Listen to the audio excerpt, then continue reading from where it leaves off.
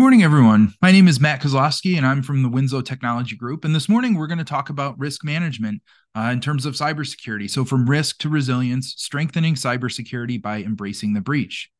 But first, a little bit about the Winslow Technology Group. We like to make IT personal. We leverage our passion and expertise. We have like 4 on-staff CISSPs to really deliver excellent outcomes, whether that's on the desktop side, the data center side, networking and cloud, cybersecurity, of course, is what we're going to talk about today. We're here to help you with your technology challenges. We are headquartered in Waltham, Massachusetts. We have an office in New York City, Charlotte, North Carolina, and down in Washington, D.C. as well. Without further ado, we'll get right into it. So risk management, and we're going to talk about risk management and cybersecurity and how, taking this perhaps otherwise boring approach can actually reward you with some pretty great outcomes. So first, I like to talk about embracing the breach. So despite our best efforts, we are able to certainly minimize and prepare for incidents, but cyber attacks and breaches are unfortunately inevitable. In the course of your career or your organization's business or course of business, you will encounter a cyber attack, right? So you will, not might. It's the old, it's not a matter of if, it's a matter of when, and that's certainly true. Now, using the defense in depth, so your layered approach to cybersecurity is certainly like your best way to organize a defense, right? But how do you inform like the defense in depth strategy you're going to be using? How do I understand like where do I want to spend my money when it comes to organizing a defense in depth solution? Because certainly it could add up pretty quickly and might not deliver the value that your organization is seeking to get based on the unique or perhaps not so unique, like in the case of ransomware, risks that you face. So using this notion of risk management, informing defense in depth, and really just embracing the breach like it's going to happen. With this approach, you can minimize your losses when a breach happens. You increase your chances of rapid recovery, so less downtime, right? And intelligently allocate your budget to maximize value. So most customers do not have an infinite cybersecurity budget, and they need to determine, how do I prioritize time, effort, money when it comes to investing in cybersecurity solutions, and understanding your risks, quantifying that, and determining how to best allocate your budget really is that. So similar to the old phrase, embrace the suck, we really need to embrace the breach. So why risk management? I mean, this could otherwise be a fairly droll, boring, perhaps insurance sales pitch. No offense to our insurance folks out there, right? But risk management actually has some pretty good values to it. It's some good benefits to you as an organization, right? So you can prioritize your spend in different initiatives based on data. Maybe you want to explore a future business where you may be taking on contracts and have some requirements around CMMC or ITAR or EAR or HIPAA or PCI, whatever, right? Starting with a risk management program can help your organization take on that business rapidly in the future without having to perhaps perform like a full-on gap assessment or analysis, right?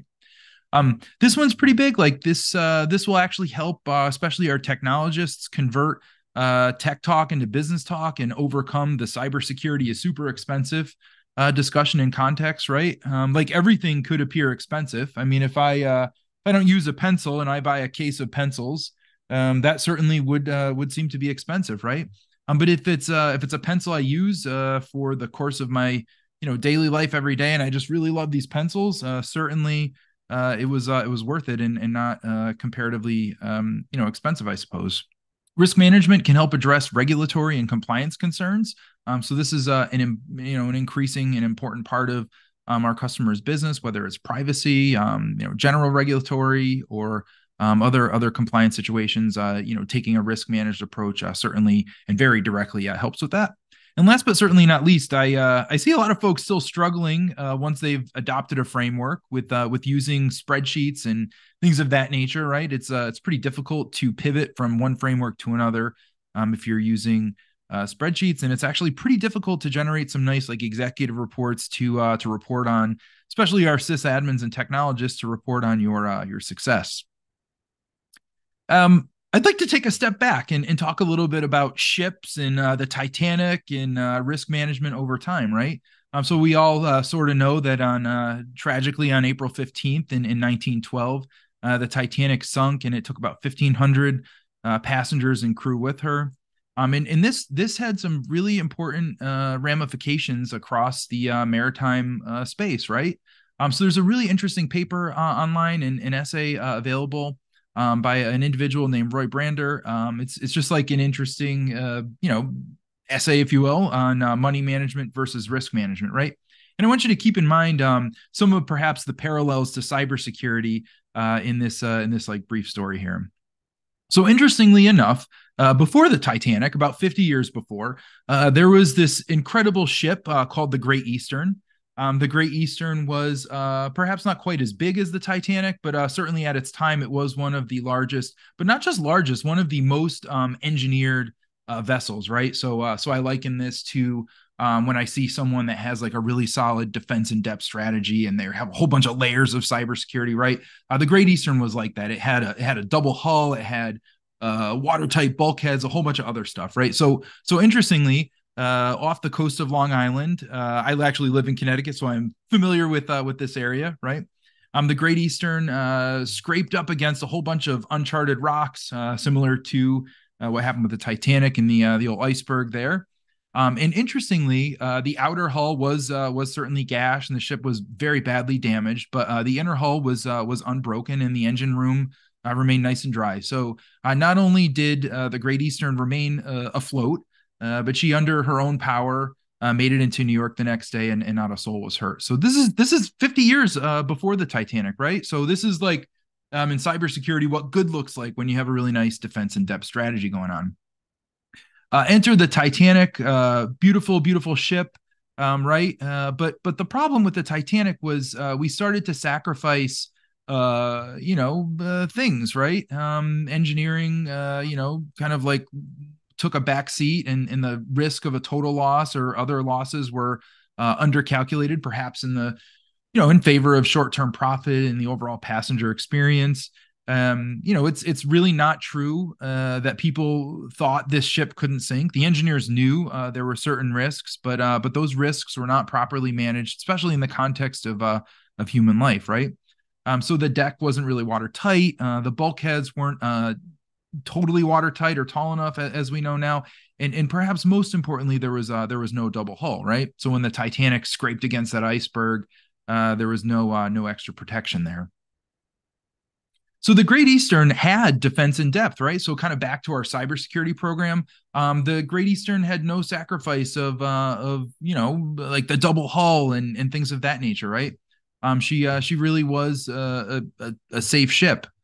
So after the Titanic incident, many other ocean liners at the time were expensively retrofitted. So I liken this to when we help folks with a cybersecurity incident, and unfortunately, incident happens. Perhaps they didn't do enough preparation or evaluation of cybersecurity products and tools, and writing incident response plans to prepare for that inevitable incident or breach.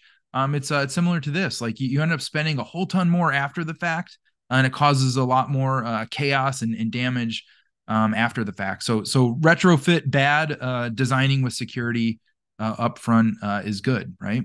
So what can we learn about risk management from the Titanic? And I'm going to pivot a little bit to your role. So I want to say congratulations to all our sysadmins out there. You are now a risk manager. What hat are you wearing today now, right? You have your cybersecurity hat, your sysadmin hat, your manager hat. Well, now you have a risk manager hat. And unfortunately, today's IT director, sysadmin is certainly part, if not mostly, techie, two-part fortune teller, if that makes sense in terms of anticipating risk and anticipating incidents. I mean, just remember like the good old days when servers were really just our biggest concern. So which hat are you wearing today, right?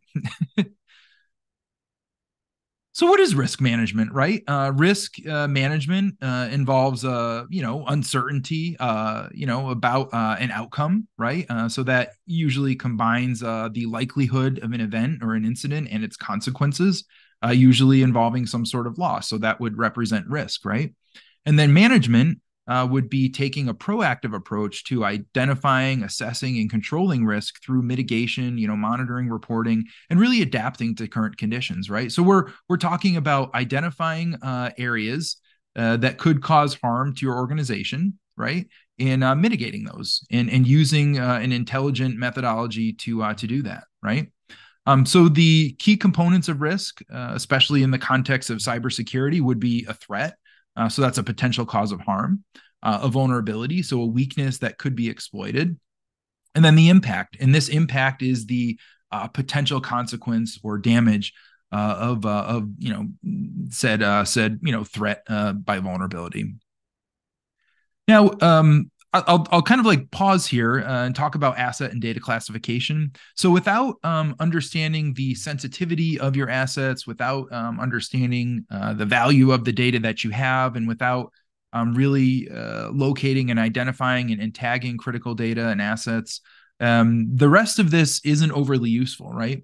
You need to know what data needs to be managed, what systems need to be managed, how to prioritize, and how to really streamline overall risk management. And this plays heavily into some of the next slides, right? So if you have not done a data classification or asset classification activity, I would strongly encourage this as one of the next steps. And we'll kind of get to next steps towards the end, but I could not emphasize this one enough, perhaps.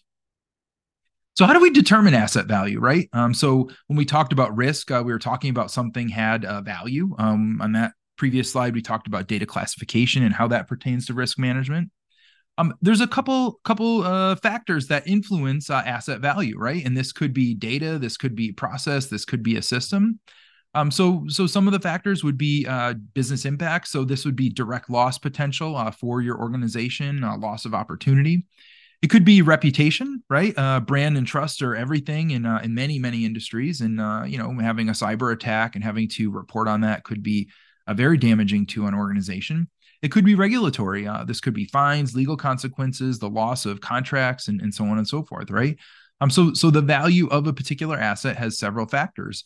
Some of these factors, or some of these assets, I should say, have clear financial values. Like you can say, this pencil has a value of like half a cent. I don't know. But other things don't, like reputation or trust. That is worth something to your organization, but perhaps has more of an intangible value. Life cycle matters, and this talks to not only understanding like risk management at a point in time, but risk management as an ongoing practice, right? We cycle out systems, we cycle out solutions and cloud providers and things of that nature. So it's really important to understand that this exercise of risk management really needs to be repeated over its lifetime. There's dependencies. So perhaps one asset on its own is not worth much, but maybe that asset affects the value or functionality of other assets, right? In this example, I talk about a database, right? So let's say the front end application, like your web store, kind of like is the thing that you're delivering, right? But it's powered by some database behind the scene. If that database was lost, it would certainly impact the front end of your store there, right?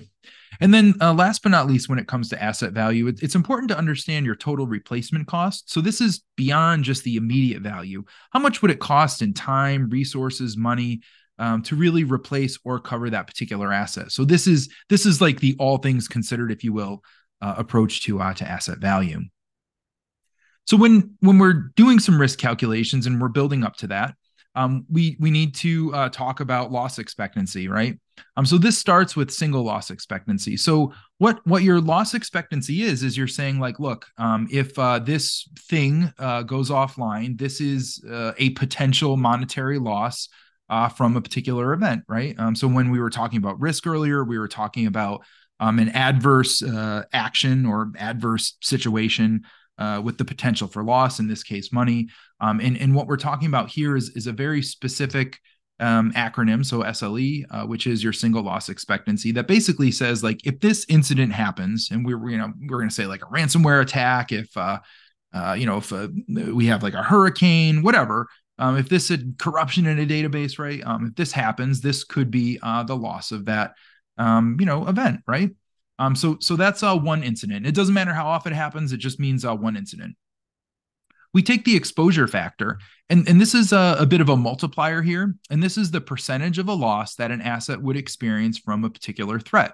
So this represents the kind of magnitude, if you will, of a loss resulting from an event, or the value that asset is reduced. So for example, back to I don't know, like my pencil example here, I guess, right? Let's say I have like this box of pencils, and if I lose one of them, it's not really a big deal. So that might be like, it's 1 out of 100, 1%. But if I lose like 90% of the pencils and then I break the other one in half, like I'm fairly exposed there. And also, that was not really the best example for this, but we'll roll with it.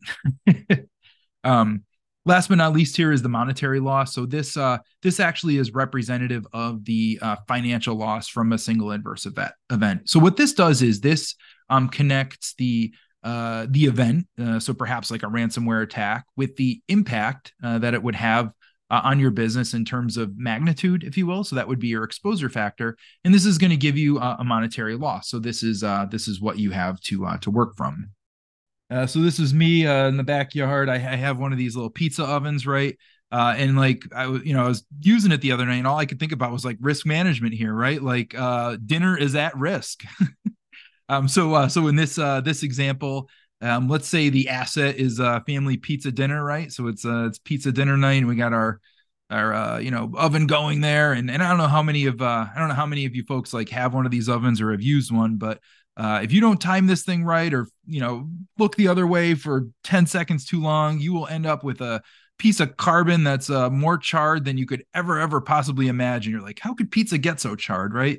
That's how this works. So let's say that the asset value for this overall dinner experience is about $250, right? So this is the cost of kind of like the pizza materials, the toppings, fuel for the little pizza oven, some beer, and so on and so forth, right? This is about what this asset will cost us, or the value of delivering some sort of like a dinner to your family. Maybe more than that, I don't know, but we'll go with $250 here. So in this case, I over time and using some statistics, I said to myself, well, how many pizzas do I usually burn here? And I'd say it's 1 out of 4. So my exposure factor in this fairly simplistic example, when the pizza is badly charred, the total edible pizza that I'm able to make is about 75%, right? So in this case, my exposure factor is 25%. So I'm going to calculate my SLE, right? And this was my right single loss here. $250 times 0.25, and that equals $62.50. So what does this mean? From risk management in this little pizza oven example, I have less than or equal to $62.50 for extra dough, pellets, and toppings to not completely ruin dinner. So this tells me, hey, look, like if you're gonna invest in this dinner situation here, spend a little extra, have a little extra dough, have a little extra toppings, and don't completely ruin dinner, right? So that's an example of single loss expectancy. So the SLE, right? This is pretty simple to walk through, actually, and I would say, like, don't overcomplicate this. Make some reasonable assessments as to the value of your asset, your exposure factor, and so on and so forth. When it comes to calculating risk in the context of cybersecurity and other events that perhaps less frequently than once a year, like I hope you don't have a cybersecurity incident, once a year. We need to annualize that. So what we do is we take this concept of an SLE and we multiply that by the annual rate of occurrence. So perhaps it's something that happens like once every 5 years or something along those lines. And now we come up with the annualized loss expectancy. And this is what's going to build to the number that allows you to budget for cybersecurity services and solutions. So why don't we ditch the pizza oven example, and we'll talk through a cybersecurity risk example. So in this case, this is the ransomware attack, right? So targeted ransomware attack takes that company database offline for a week. This was that database, if you will, that powers the online store. So this is the asset. Let's say the asset value is about $1 million. This powers our online store, and for argument's sake, and just the example here, we're going to say it's $1 million. When the online store is down, we lose about 80% of our revenue, right? So about 20% or less of orders come in through like the phone or some more traditional means. And we'll say that we are 80% exposed when this particular database is down because it directly impacts the online store. Now, this is where it gets a little tricky, right? Like you're like, how do I figure out how often something like this is going to happen?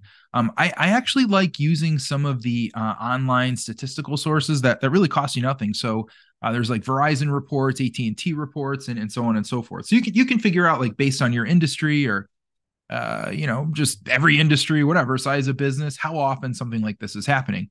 So in this case, there was a successful ransomware attack, according to one of these sources, once every 5 years. So, this is 0.2, right? Becomes our annualized rate of occurrence. I'm sorry. And then we do some calculations here. So our single loss expectancy would be $1 million times 0.8, or $800,000. But if I look at it purely from an annual perspective, I'm going to take the 800,000, multiply it by 0.2, and now I have 160,000. So this database is super important. It might make sense at up to $160,000 a year to protect it from this type of loss. It's really important to translate technical risks into business impact. And this is where I'm going to talk to our sysadmins and things of that nature, right? Executives and folks on the board, they're not technologists. They don't know anything about next generation firewalls and deep packet inspection and stuff like that. And that's okay, right? That's okay. What they know about, though, is they know about money, finance, business terms. So this is my kind of call to action for our sysadmins and more technical folks, is if you go through a couple of these exercises by translating technical risk, if you will, into business impact, and really running through even like a couple of these scenarios, I think you'll find that things like budget justification, like cost benefit analysis, and really prioritizing what's going on, or just simply accepting a risk, may be well-founded, right? So this is the whole notion of using risk management to inform your, priorities and your overall cybersecurity spend. So I'm going to pivot back to another example here, and this is again on our database attack and how we're going to, make a budget, if you will, to protect this, right? So again, the company database, this value is $250,000 a day, or $1 million for a 4-day outage.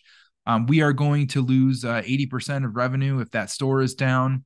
Again, same thing. ARO is 0.2, so 1 in 5 years this type of attack happens. Our SLE is 800,000, and our ALE is 160,000. So all this is solid here. Let's say a particular solution could reduce our exposure factor to 20%, right? So let's say it reduces the outage from 4 days to 1 day, something along those lines. I don't know. We'll say, whatever solution or control we're going to put in place reduces this exposure factor, right? Down to 20%. And with this type of solution, our annual rate of occurrence to 10 years, right? So the new SLE, just based on $1 million times 0.2 is 200,000, and our new ALE, so our annualized rate of occurrence, our annualized loss expectancy, is now 20,000 with this new solution in place. So the delta between these two figures here, with doing nothing, if you will, and then doing something, this solution that can reduce it, really gives us with a budget of about 140 grand to protect this database. So this is kind of like a way to walk through and identify risks and really tie them to money and help you with these models. So, like, also, I'd like to say, when we talk about models, they're just models. It doesn't say this is 100% perfect. It basically says this is one way you can spend your money to reduce the risk. Now, there's always this notion of balancing security and convenience, risk reduction and user friction. I like to say this because there's always the risk of convenience and this whole convenience factor there, whether it's IT admins that perhaps get overly strict, and then they're leading into unintentional risk, shadow IT type situations, not clearly communicating the why behind this, and increasing friction with that, and certainly having overall ongoing engagement and feedback. So really having this balance of security and convenience is pretty important. All right, so hopefully I picked your interest enough to get started with this. So let's talk about how to get started and what to do next when it comes to risk management. So first and foremost, similar to Defense in depth, we have a risk in depth model here. So this talks about using governance. So this is your policies and procedures, different risk exercises. So this would help you identify risks in your organization. So this usually starts and is a bit of a tabletop exercise to determine like what would happen if type scenarios. Perhaps there's some compliance management that you need to take care of and incorporate in your layered risk management or risk in depth approach. We talked about data and asset classification. Super important to know what you have so that you can manage it. Providing overall data protection and data loss prevention is really important. After all, we're talking about not just systems being online, but actual data, especially in the context of data exfiltration and insider threats and things of that nature. Having ongoing risk management and ongoing systems monitoring, super important. Having incident response and forensic services available for the inevitability of that breach, performing data and service restoration, and last but not least, having cyber insurance. So this could be a bit of a model where you're looking not at defense in depth, where you have like different technology stacks across perhaps the NIST cybersecurity framework core, but you're using a risk in depth to have a layered approach to your risk management program. Now, I want to share a couple tips. We're in this how to get started and what to do phase. So first, I would say this risk in depth and having something in each one of these boxes would be important. There are 6 key policies, I would say, that are also pretty important to have as part of your risk management IT governance program. This certainly is not exhaustive. I just think that these are the 6 key ones. So the first one is a WISP, your Written Information Security Plan. The second one is your enterprise change management. So this is when you need to make changes to systems, the process for approvals or no approvals, perhaps in the case of a 0-day type patch that needs to be applied. Having a business continuity plan, right? Super critical to ensuring, testing, routine availability, and understanding how you would respond in the face of a continuity event. An incident response plan. This is huge. If you truly embrace the breach and you know, like, hey, this is definitely going to happen, you need to have a plan. Unfortunately, we work with a bunch of folks providing different levels of incident response services, and the organizations that have the most trouble are ones that just unfortunately have no plan. There's no kind of like place to start. There's no prescribed anything, and I would say, like, of the 6 key policies you have here, especially in the context of cybersecurity risk, have an incident response plan. I cannot iterate that enough. And review it, tabletop it, test it out. Just have an incident response plan. Many organizations, you need to have a privacy policy, especially if you're regulated by GDPR or something along those lines. But you see a lot of those, annoying cookie pop-ups on websites all over the place now. All of that has to do with privacy policy. And last but certainly not least, it's really important to have a vendor or third-party management policy. So how do you evaluate the risk that your vendors provide? Maybe they're providing some service to you, like the old HVAC people that come in and leave some unsecured equipment on your network, or maybe their product is critical to your delivery of services too. Like perhaps maybe you use some online API that, does something with your application. And if that's down, your online store is down. And perhaps that's just as bad as the database being offline in our previous example, right? So that could be the vendor management part of this. When it comes to having a risk management platform, there's 4 key tools that are available that I think are fairly important and round out the various areas to help you like manage this from a tool perspective. So first of all is using a GRC tool. So GRC stands for governance, risk, and compliance. This helps you eliminate like double data entry. So if you're working on a couple frameworks, have like a bunch of Excel sheets open and, you answer the same question like 10 different times. These tools really help you automate answering that question one time and applying them either to other areas of the particular framework or let you pivot and, even perform like what if scenarios to another framework. Dark web monitoring. So understanding when usernames and passwords are breached is huge. I'll tell you, like, if you think that MFA is the end all be all to protecting your organization, it's not. We see a bunch of MFA fatigue out there right now. And username password breach is still very alive and well. So Dark web monitoring, not overly interesting on its own, but in the grander scheme of a risk management program, I think it's very important for people to understand, whether their usernames and passwords have been breached, and certainly if there's been data or somehow, data associated with your organization exfiltrated to the dark web. Performing often vulnerability scanning and even automated pen testing, which is pretty cool now, really helps you understand your internal and external attack surfaces. And this really supplements your live pen testing with a bunch of automation in that case of pen testing. So AI is all the rage, and I have resisted to use the phrase AI up until now.